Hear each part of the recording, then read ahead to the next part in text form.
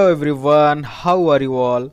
So we are having a question from the JEE Mains 2022 paper, okay, and this question is from the mole concept, okay, very simple question, and this can be done with the help of unitary method, okay. So let us see the question, how it reads. Consider the reaction.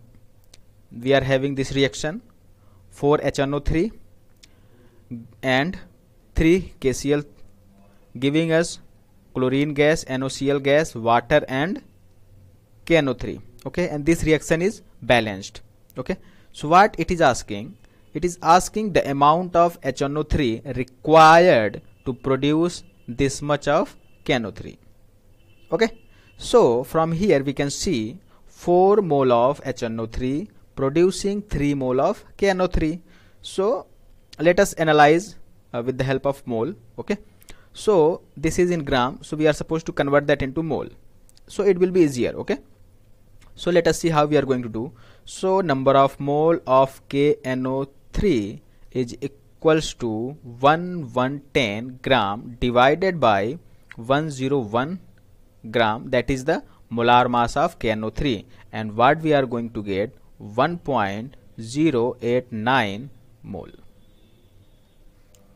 okay. So this much mole we need to produce from the HNO3. Now we need how many moles of HNO3 needed to produce this much mole of KNO3.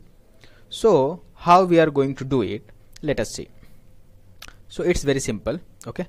So from here we can see 4 mole of HNO3 producing 3 mole of KNO3.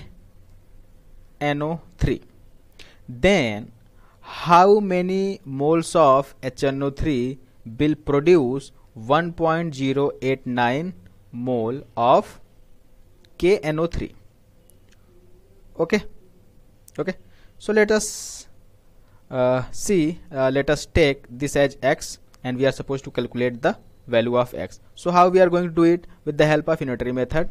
So x is equals to 4 by 3 multiplied by 1.089, okay.